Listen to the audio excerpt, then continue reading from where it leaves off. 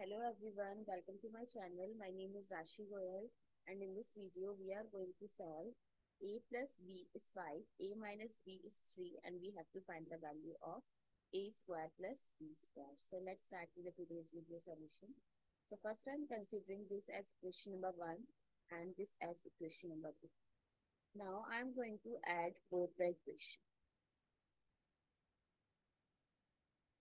So a plus b plus a minus b is equals to 5 plus 3. So a plus a is 2a and plus b minus b cancel out each other, and 5 plus 3 is 8. Now I'm going to divide with 2 both sides.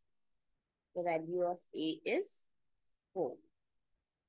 So put a is 4 in equation number 1 to find out the value of b. So a plus b is 5.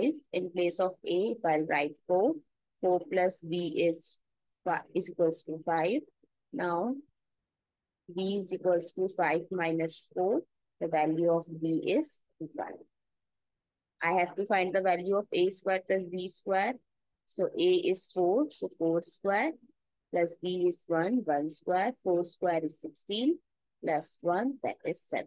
The value of a square plus b square is 17.